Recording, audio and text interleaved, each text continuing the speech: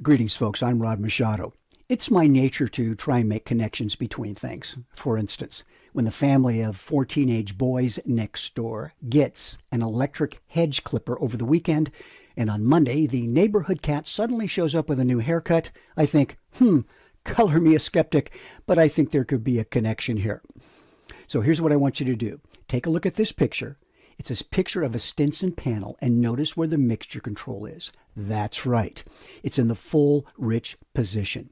Now watch this video of the same 4-place, 165 horsepower Stinson with 4 people on board attempt to take off from Bruce Meadows Airport in Idaho at a density altitude of 9,100 feet. And don't worry, no one gets seriously hurt in this video. Oh, they do get roughed up a bit, but all walk away from this crash.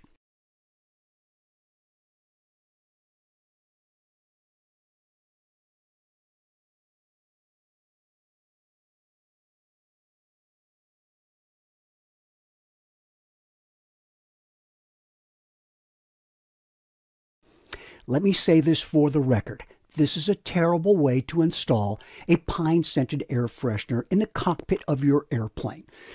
It appears that the pilot did not lean the mixture prior to departure, resulting in the airplane's engine developing less than its maximum potential power for the conditions present at the time.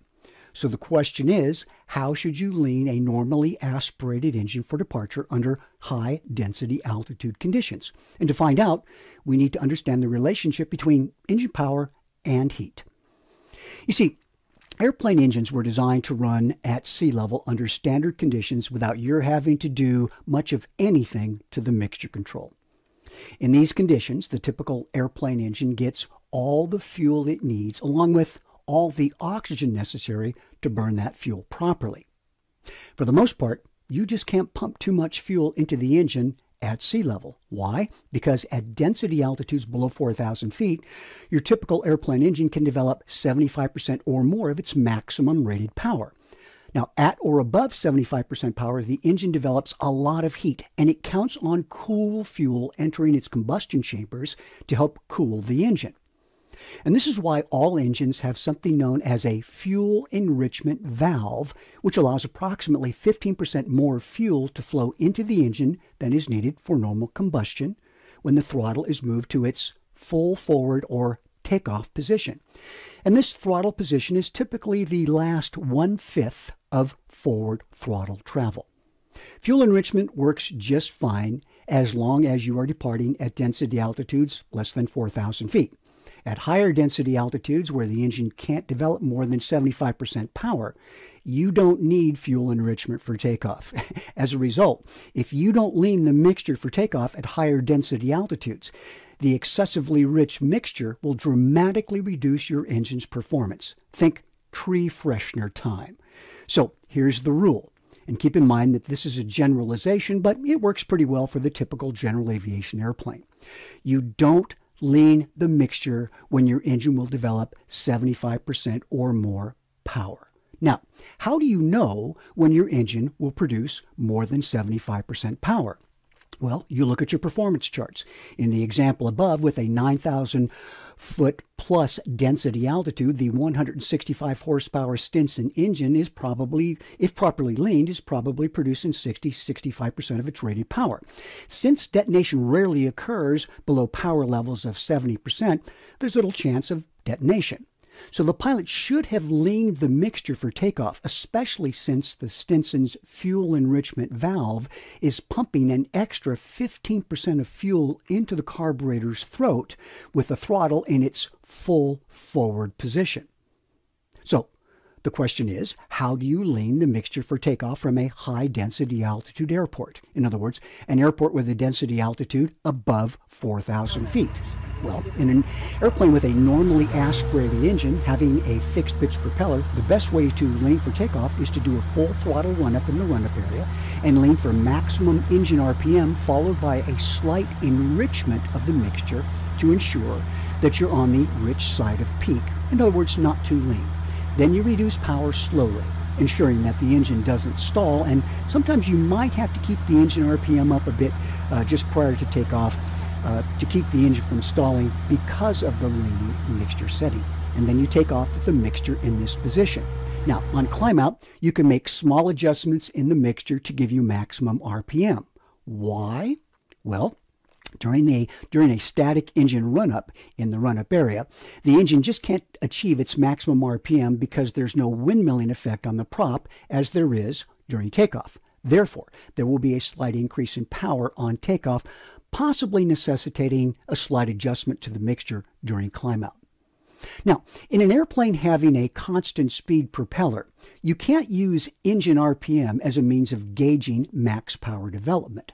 Therefore, you typically have 4 distinct methods for setting the mixture for departure from a high-density altitude airport in these type of aircraft. Number 1, you can do a full throttle run-up and lean the mixture until the engine sounds like it's developing maximum power.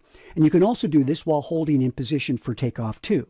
Then you reduce power, take the runway, and depart with this mixture setting.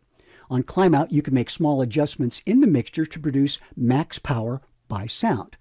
Now, as an aside, I have to admit that sitting on the runway, adjusting power, makes me a little anxious. It makes me feel about as uncomfortable as a Border Patrol agent at a Cinco de Mayo festival. So, this isn't my favorite method for leaning at a high-density altitude airport for departure. Number 2, if you have a multi-cylinder graphic engine monitor, you can do a full throttle run-up in the run-up area and lean for max EGT, then increase the mixture slightly by about 75 to 125 degrees Fahrenheit for your best power condition. And keep in mind, you're using the first cylinder to reach peak EGT as your temperature reference, not the last cylinder. Then you reduce the power for takeoff, and if it pleases you, you take the runway and make small adjustments in mixture on climb out to produce maximum power. Once again, we're doing this with an engine that's developing less than 75% of its rated power. Number 3, if your airplane has a fuel flow gauge, you can lean to the value recommended for takeoff under specific density altitude conditions, and you'll check your POH for details.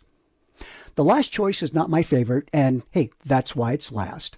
You can leave the mixture lean for taxi, as I'm sure you'll do during taxi to prevent plug fouling, and make your mixture adjustment during the takeoff roll. If you can handle the distraction, and the runway isn't too short, of course, this is a perfectly viable method of leaning. One reason I might use this strategy is if the run-up area or runway had rocks, pebbles, or any other detritus lingering in the area. You see, props will suck up these things like a vacuum cleaner, and it'll cause a lot of damage to your propeller if you're not careful. And keep in mind, your objective on takeoff is to produce the maximum amount of power possible without harming your engine as a result of detonation. Once again, it's very rare for detonation to occur at power settings of 70% or less.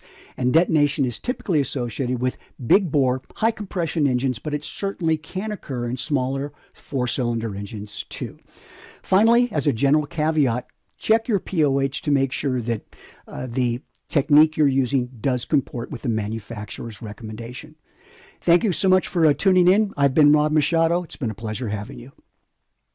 If you want to pass your IFR knowledge exam or your private pilot knowledge exam, then check out my 50-hour and or 40-hour Instrument Pilot eGround School or Private Pilot eGround School, respectively.